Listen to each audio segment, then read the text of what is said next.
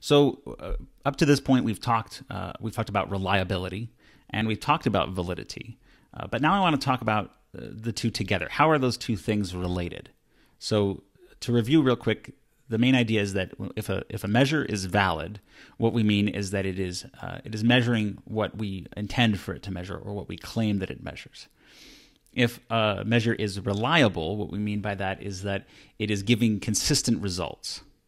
So let's consider a scenario. Let's say that we're developing a new test. Let's just go with the one we already talked about.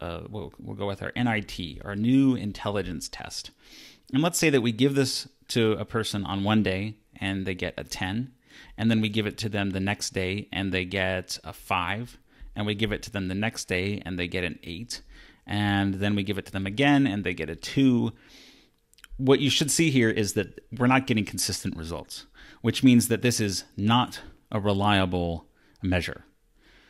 The question that I have for you, and if this doesn't immediately jump to mind, then I suggest I hope you'll pause the video and think about it for a minute.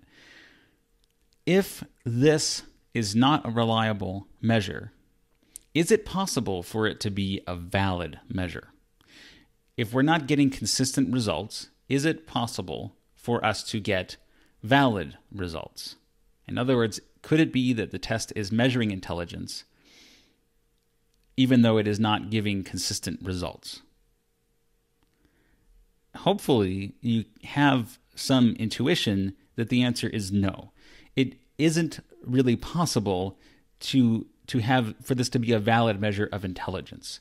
There is so much error, so much noise, so much variability from one instance to the next that we really don't know what is going on here. And this is, the reason I used intelligence as an example is because, again, intelligence is something that we would expect as a construct that it should be relatively stable from one day to the next. It shouldn't change dramatically. You shouldn't have twice or 3 or 4 or 5 times the intelligence on one day than you do on the next. So there's no way that this can be validly measuring intelligence if it is not reliable. So the way that I'm going to put that, and this is a general principle, is that reliability is necessary for validity. You have to have reliability before you can even consider whether you have validity. Let's consider another question. If a test is reliable, does that mean that it's valid? So let's say that I'm going to come up, I've abandoned the new intelligence test. It's no good. I'm going to come up with yet another intelligence test, and this time, because I'm so humble, I will name it after myself. So this is going to be the Feinberg Intelligence Test, or we always have to give them cool acronyms, the FIT. And let's say that I give it to someone on one day, and they get a score of 100. And I give it to the same person the next day, and they get a score of 100 again. And the next day, they get a score of 100, and the next day, they get a score of 100. So we're checking for test-retest reliability, or possibly equivalent forms reliability. And what we're finding is that it's perfect. Our reliability is absolutely perfect. We have a completely reliable test. We get completely 100% consistent results from one time to the next. If we looked at the correlation between different instances of giving the measure, we would find that the correlation was equal to 1. It is absolutely perfect. The question is, does this tell you anything about validity? Well, it tells you that it is at least possible that the test could be valid. But now let me show you what the test consists of. It's an extremely elegant test. It just has one question on it, and the question is, do you like waffles? And how we score the test is if the person says yes, then they get 100, and if they say no, then they get a 0.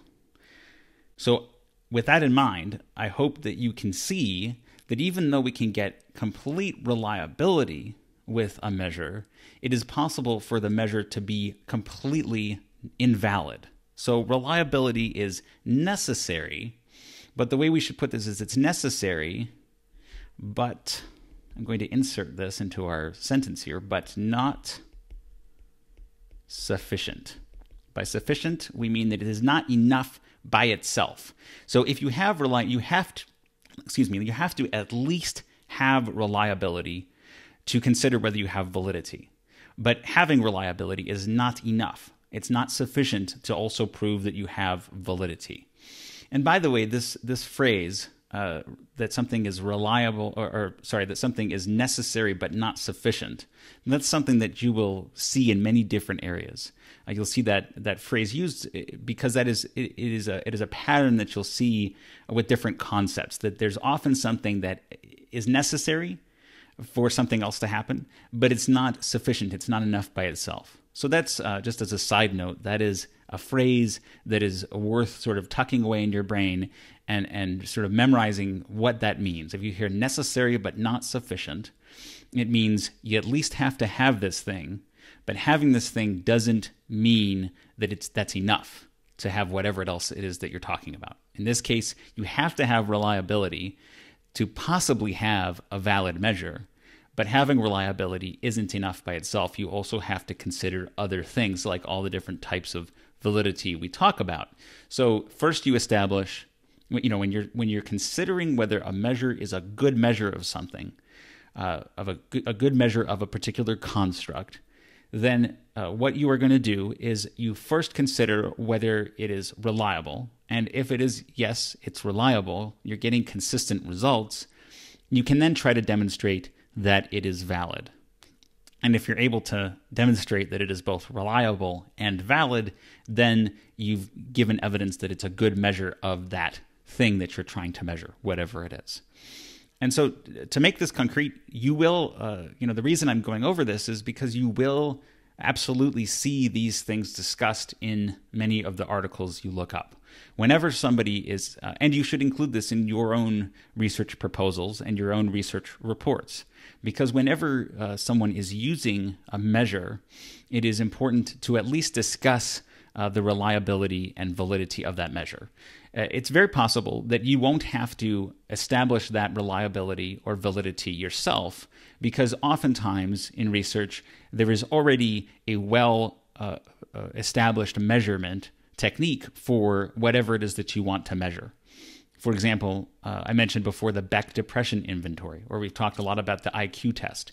These are highly studied, highly validated, highly tested measurements to see if, we've done a lot of work previously. Researchers have done a lot of work to see if they're reliable and valid, so you don't have to do that work.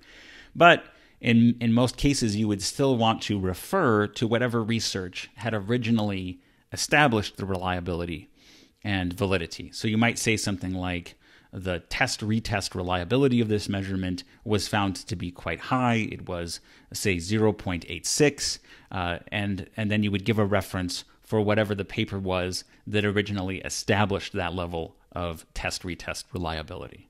So I'm just trying to show you these are factors that you really will see or include yourself in your own research reports.